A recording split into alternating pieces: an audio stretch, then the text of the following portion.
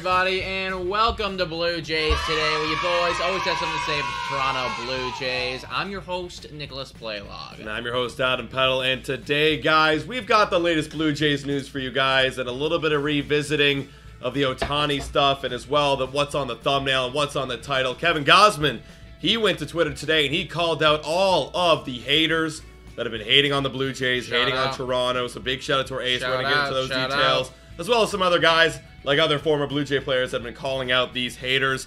We're all gonna, and we're also gonna go through a little bit of group therapy, I think, in this session, because like last time we were on this live on this channel, we were just announcing the Dodgers signing Ohtani, and I think we were just kind of reacting, but now we've had a few days to kind of just go into our feels, and I think we're gonna voice and speak about just moving on and transitioning. Yeah, 100%. I mean, in complete transparency, folks, like literally directly before we hit the record button, like we were just discussing, saying that it does feel like a before and an after feeling, right? Like it's almost as if, not to get so dramatic, but it feels like as a whole unit here, like we just went through something, Went through hell, man. Went through hell. Literally, right? It's like I'm so fatigued and just tired in general of like Blue Jays rumors and everything. And I mean, we're not going to dive too deep into this one, but like all of the stuff coming out about Cody Bellinger's girlfriend and everything like that. Like it was giving me a legitimate headache. It's like to just like try to comprehend where people were at with that. I saw that rumor, and again, we're going to talk about this on a podcast tomorrow, but like, man, I saw that and like I just wanted to just scream like, "Shut up!" Like, I don't even care. I don't even care if it was real. Just shut up. I am so tired. I would be totally content with, for the rest of my life, never ever going on a plane tracker. Never. I am never going. I don't. Sorry, Mom, if you're flying to Florida and you really want me to track you, I can't. I have PTSD. Yeah. Okay. You might come down as a billionaire, and I'll be like, "Where's my mom?" Yeah. 100%, dude. Let's get to the Kevin Gausman stuff, everybody. This is why he's our race. This is why he is the man, dude. Kevin Gausman came out on Twitter today and said, "I hate seeing people talk shit about Toronto like they know it. If you live in Toronto, you know how special of a place it is and how passionate the people are. And I know how passionate all of y'all are, right? We are passionate fans right here. You guys, if you're tuning into this live stream, if you're rewatching it, you are passionate fans. So you totally know where Kevin Gausman is coming from.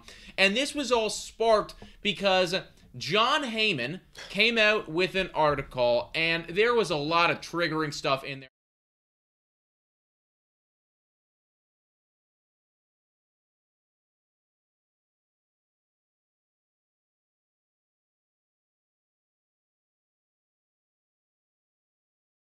That, hey, this is what's good for baseball, right? Shohei Ohtani going to the Dodgers. This is good for the MLB. If he went to Toronto, that wouldn't be good for the sport. That wouldn't be good for the game. Right, yeah. Ridiculous. Well, okay, let me speak on that. I know we said we were muted. Are we still muted? What's going on? Okay, apparently we're back. Okay, we're back now. Yeah, I think there was something wrong with the screen. I won't go back to that 7th screen. But to comment about the whole like Blue Jays and they are bad for baseball. You also had Ricky Romero coming out here. I'll flash over Ricky Romero. You had him coming out, and I don't know if you guys have been following him. He was watching, I think it was MLB Network.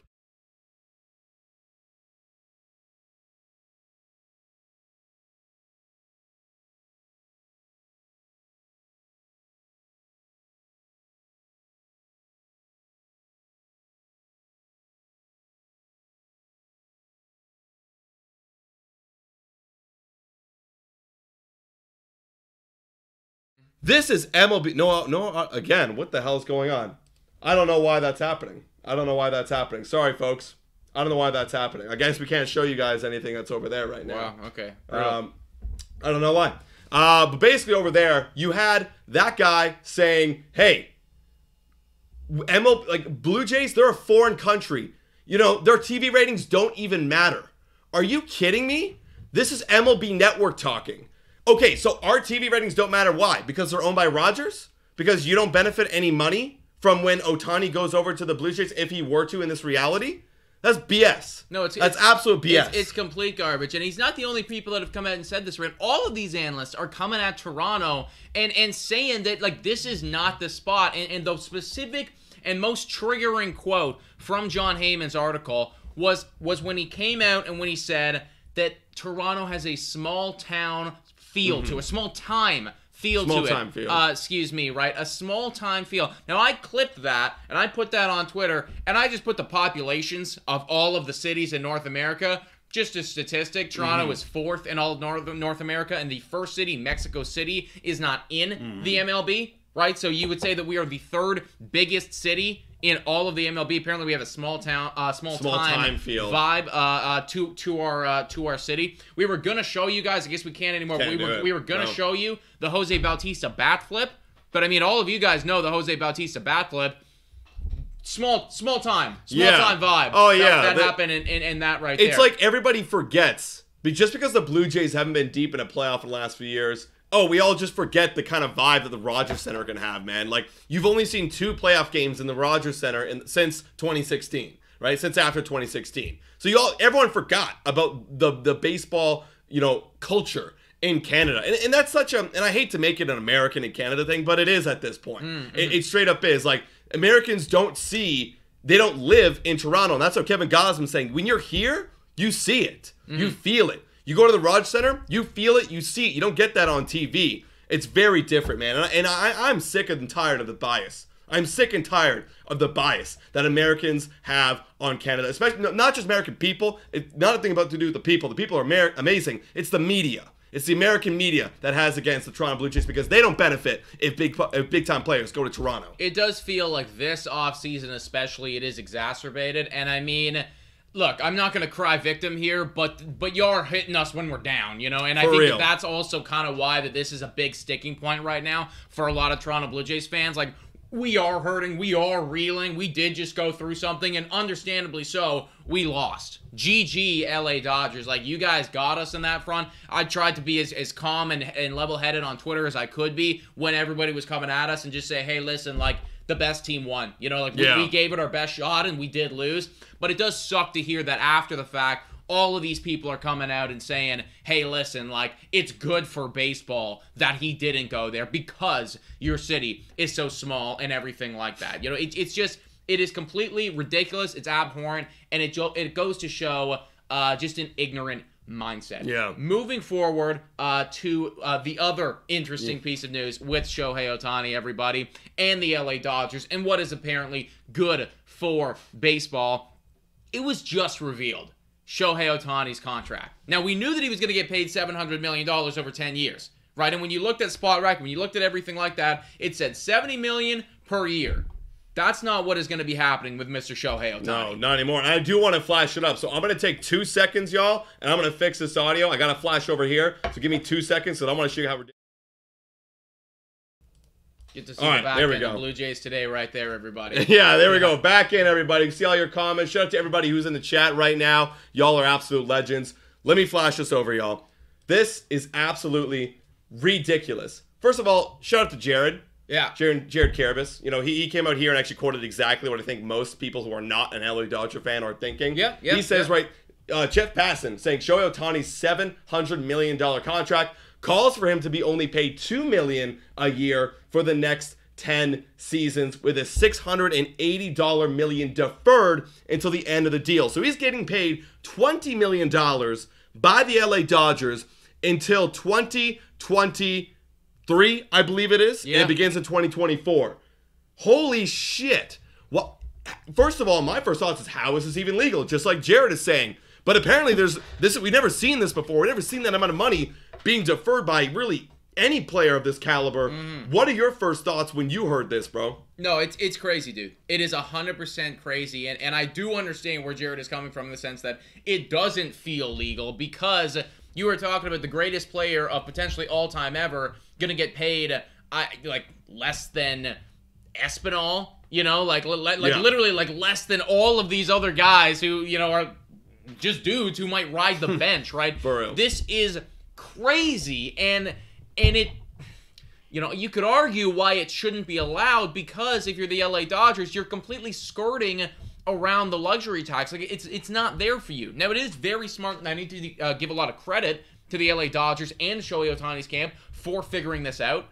they are now going to go out and they're going to get every other guy, right? Yoshinobu Yamamoto, they are now the odds-on definitive favorites to go get that guy. And who knows, maybe they're going to punt some of that money down the road too. Well, yeah, I mean, I did hear the New York teams were in on them, but obviously this came out just 30 minutes ago. Yeah. So, like, I think that conversation's going to change a little bit, because if like you said to me before, if I'm Ohtani, I'm going to talk to Yamamoto. Like, bro, we could run LA. We could both play on this team for the price of one all-star player. Yeah. You know what I mean? Yeah. Like, it makes absolute sense.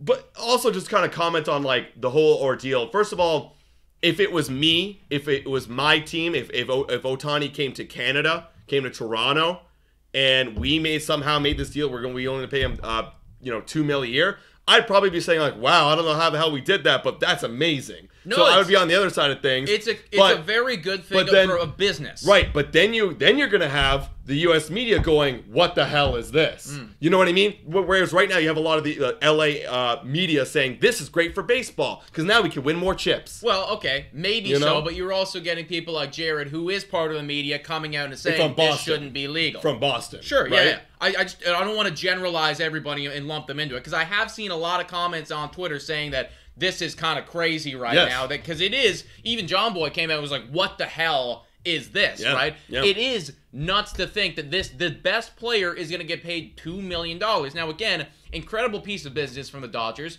but it goes to show that the MLB and their rules surrounding payrolls and luxury tax and everything like that, it needs to get reworked, because this guy, you shouldn't be allowed to punt all the money down the road, especially because the luxury tax and everything like that, in a decade's time, it will change. So the $68 million that you're going to be paying for the following decade after this, even though that is still a large chunk of money, it is going to be less of a hit, because the luxury tax is going to rise significantly in the next decade. So, incredible piece of business. Yeah. But it also really requires a few rule changes, I think. It's the thing.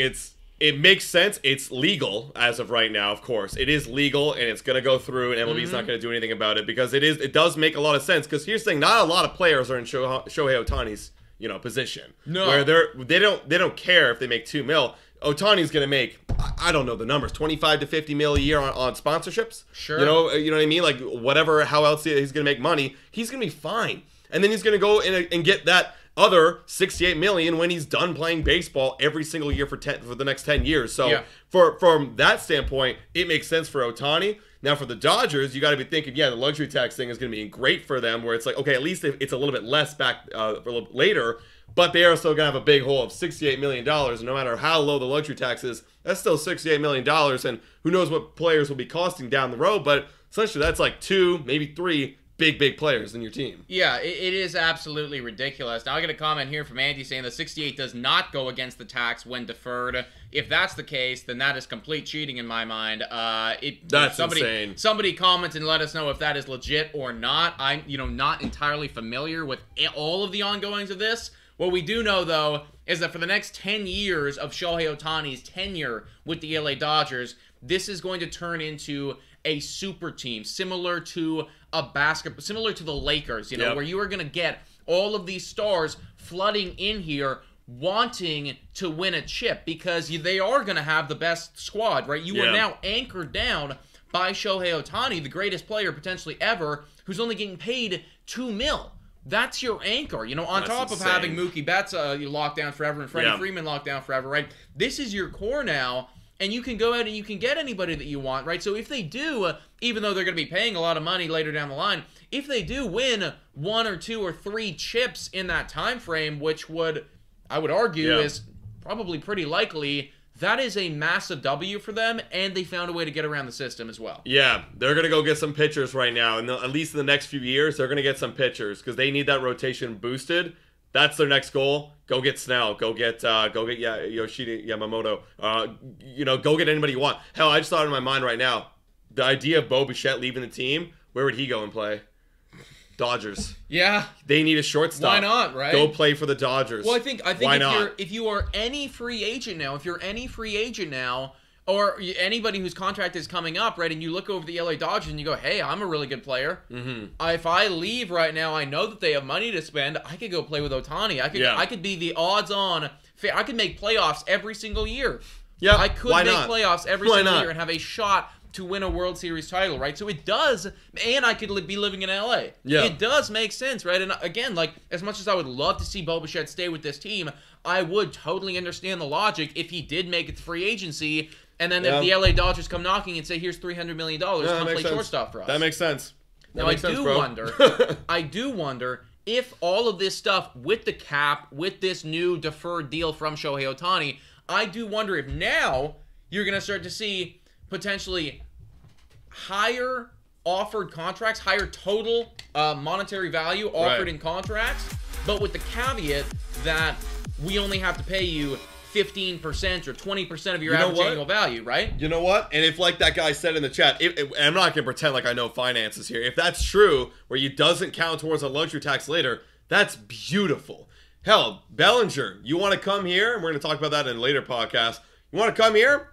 Fuck. Like, I don't care. I'll give you whatever you want, man. It doesn't matter to me. But it only works. It only works if you are a team with a crazy amount of money, like the Mets, like the Dodgers, like the Yankees. Because for any other team, that doesn't work, right? Because the money actually matters to you. But for squads where the money doesn't matter, when it really like this is nothing to them, right? It's only ever trying to flirt with the luxury tax and just whatever, we'll give up any money. Then this makes perfect sense, because if you were to get somebody like Cody Bellinger for say, and you could pay him $250 million, and he gets $25 million a year for 10 years, right? Or you could pay him $300 million, but you only pay him $5 million a year, and then the rest gets deferred. Then that is now on the table for you if the money doesn't matter. Look, if it all works out, I don't care how you get it done, to be frank, Rogers. Rogers is one of those teams that's going to get it done. Like, Blue Jays are going to be that team that could possibly do that. Are you sure? Dude, I mean, based on everything that we just saw this past week. Look, I'm talking about, like, the ability to spend money. They have the ability to spend as much money as they possibly want. I think you're referring to, are we even going to get the players that are going to be worth it, because are they going to want to come and play? Well, I mean, Scott Boris's agents, or Scott Boris's clients, they've been coming to Toronto. I think that's a possibility. Bellinger's a possibility for sure. Yeah. So I think, look, if they want to get it done, if they want to use that strategy, fuck, I don't even care. Just get a winning team on the field. You know what I mean? Agreed. Shout out to Nathaniel Reisenberg with the $5 donation. The issue is, if the Blue Jays were also pitching, deferred, then maybe Blue Jays do not have the resources to land major free agents this year. I don't entirely follow your logic there, Nathaniel. Maybe you can explain a little bit later. And shout out to the 630 people who are watching right now. Guys, if you haven't already done so, smash the like button, hit the subscribe button. We do apologize for some of the audio delays earlier. We do need to give a quick shout out to the sponsor of this video. Whoa! Time for your daily Betway breather. A quick reminder that the best place to bet is on Betway. Must be 19 years of age or older to play. In collaboration with iGaming Ontario, please bet responsibly. Now, back to the content. Shout out to Betway, everybody. If you were to bet on the LA Dodgers right now for a World Series, it would be really good, guys, because they are, in fact, the odds-on favorites to win. So, yep, good. Everything is good in Dodgers land, but we got to cycle back to the Toronto Blue Jays land, folks. A lot of people, ever since the Ohtani stuff happened, they've been talking about what this team needs. What this team needs. And it's effectively, well, it is what we needed beforehand, and that is a power bat in the middle of the lineup to drive in runs. That was the need all last year. That was the need all last year. That remains the need right now, especially, even though he wasn't phenomenal, but especially with Matt Chapman no longer on the team, especially with Brandon Belt no longer on the team, with Merrifield no longer on the team. There's a lot of holes on this team that now, are really popping up and resurfacing because we didn't get Shohei Ohtani. Yeah, where can we get one of these power bats, Nick? That's pretty tough. There's not many of them out there. No, there isn't, dude. So potentially the best way to do it would be internally, and just having the guys who were supposed to get it done. Guerrero participated in a little home run derby for charity. And folks, if you watched some of these clips, I had this on repeat for a solid 3, 4, 5 minutes today, just watching this guy swing this metal bat. Now granted, they are metal bats, so they are flying out of the stadium. But that's a nice swing right there, dude. And his body I mean, his body looks good. Yeah. I don't want to overreact too much. Swing looks good too, man. Yeah. He's getting his whole backside into it. You can really see his backside lifts off the ground there at the end. That's kind of reminding me, just his back foot leaving the ground for a bit. That's Bryce Harper 2015 MVP back foot, if I've ever seen one. Well, that is a pretty good back foot to have, man. And I do think that Guerrero, he is going to be of the utmost importance in 2024. I mean, we've said it time and time again, and we said it last year. We literally said it since this guy came up. But if he goes, we go. And I think that you really saw it last year where he was going, like, his season is kind of very representative of the Blue Jays season, where it's like, it was good, and we were getting it, we were going, and we were getting it done. It was great off the start. Off the start. It was amazing. The Blue Jays, great off the start. 18-9 record. Vladdy was hitting over 300. Bo Bichette was hitting over 300, like he still was. Matt Chapman was hitting over 300. We were like, damn, we got 3 dogs in the middle of the lineup.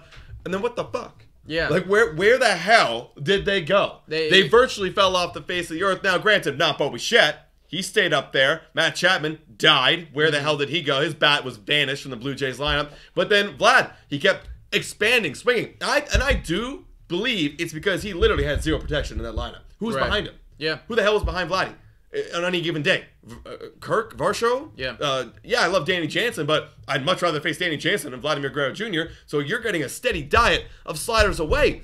Okay, that's a different topic. We'll talk about bringing in protection later, but if Vladdy could just lock it in and punish those pitchers for coming in the middle of the zone, and then if you give him protection, that batting average or that on base is going to go up. He's going to get better pitches to hit if you give him protection, so he can start doing some more damage when he's in the best shape of his life. The problem right now is the fact that there's currently no protection. There's not. Now, I do anticipate that the Toronto Blue Jays are going to go out and they're going to get somebody, but I think that unless you get someone of the caliber of Bellinger or of, I think probably the last guy on that tier list might be Soler. I could also throw in Hernandez too. I mean, he protected him before. Yeah, potentially Hernandez, right? But again, if Hernandez has the season that he had last year, then it's not that same thing. He's got to bounce back, right? He's got to do more. He's got to do something, right? So Guerrero's got to be that much better to make up for that. Right, because we don't know if there's going to be somebody behind him that can swing the bat as good as Teo did in 2021, right? Because that was the protection that he needed, and it gave him the opportunity to get the pitches that he wanted to. But having Vlad come back and show the league what he's capable of, we need that dude to shut up some of these MLB analysts that say that this is a small-time field, that say that this is a bad city for baseball, right? Man, we need that. We need a superstar. I really do think 2023 was a poor example of having a winning team in Toronto and having no excitement. Like 2022, yeah, there was definitely more excitement than 2023. 2021, the excitement was through the roof because they were back in Toronto after a COVID season. You had Semien and Vladdy popping off. We're making a big run. We're making a big run in a full season where we're seeing our team. That was exciting. But 2023 was the worst season to watch because there was no excitement in that lineup. Offense drives the fans to the ballpark by themselves, right? The pitching was amazing, but we had no offense. So I think getting Vladdy back is going to bring that excitement back to Toronto and bring that drive to try and bring home a chip yet again. Yeah, agreed, dude. Shout out to a few donations that we have here. Deep Dive Jay saying Bellinger and Chapman, or Bellinger and Chapman, or Bellinger and Young Ho Lee. Interesting one right there. Chapman's going to cost a lot of money. Yeah. I might go for the second I might go option right second there one. just to save some money. But I mean, if you can just kick the can down the road consistently, like, who gives a crap, right? Like, let's just sign everybody and pay them $1 million every year and kick the can down the road, till 2050 for all I care. Yeah. We got another one coming in here from Jay Rees that I missed right here, saying, I'm a Dodgers fan and I get that everyone gets feeling away, but let's be honest, every team has the option to do this, and why not go out and get Yamamoto and Soto next offseason? No, listen. Sure. We came out and we said that is good business from the LA Dodgers. It's very smart and it's very intelligent. However, it is something that the MLB is going to need to tackle, right? Because I don't think that you want necessarily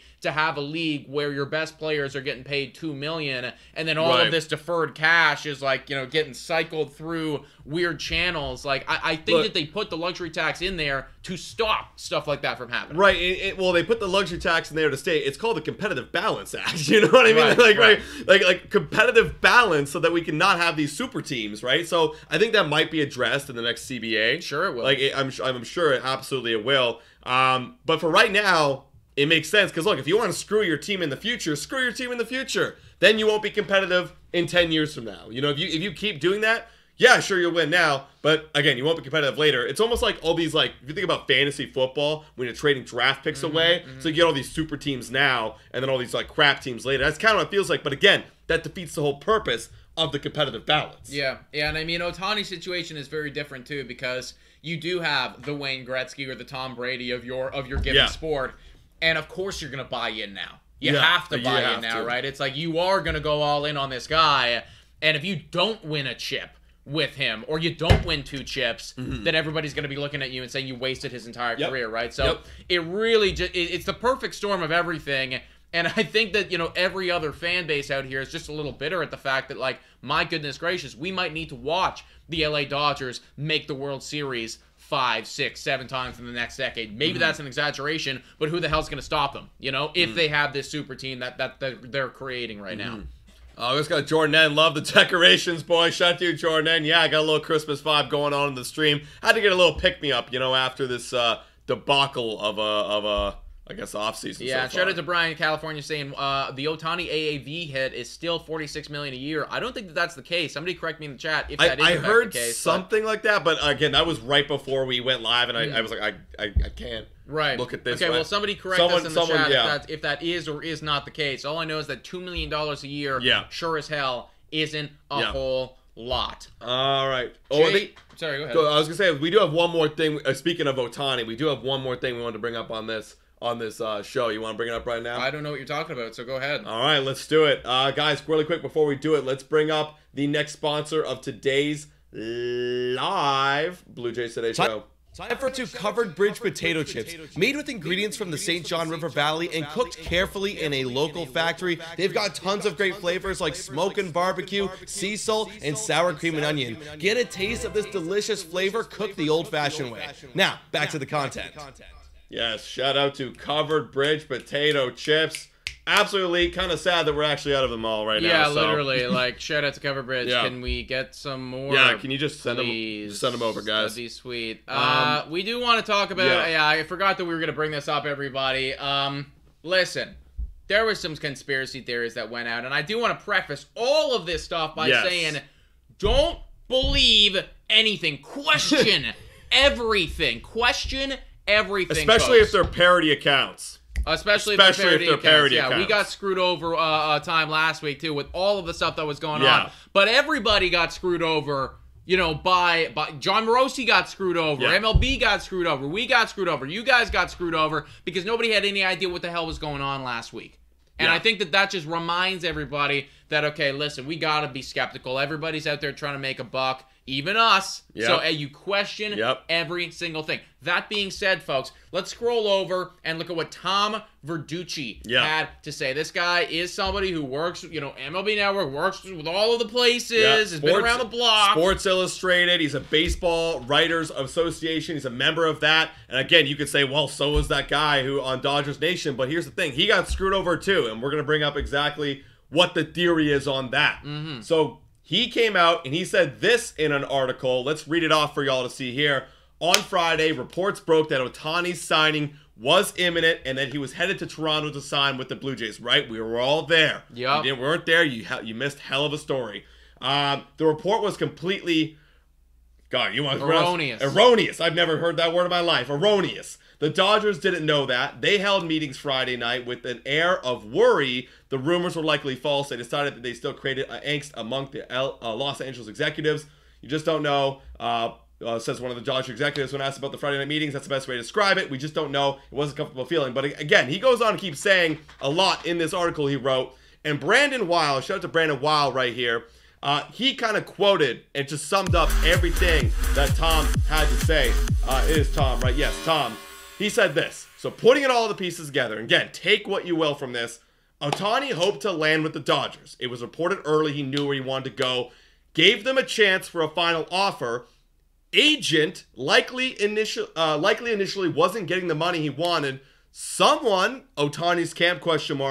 leaked that he was signing with the Blue Jays and he was traveling to Toronto. After those leaks, Dodgers thought they might lose him and came up with final offer. Right. So essentially, he's saying the rumors were created allegedly because he wanted to get a better offer from the Dodgers. Well, I'll tell you, guys, you say what you will about Scott Boras, and he is a slimy guy. He's a slimy dude.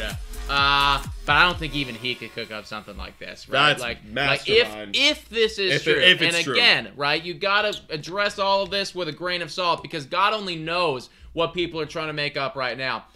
It does make sense, but so did a lot of the other stuff that we were hearing about Shohei Ohtani made a lot of sense.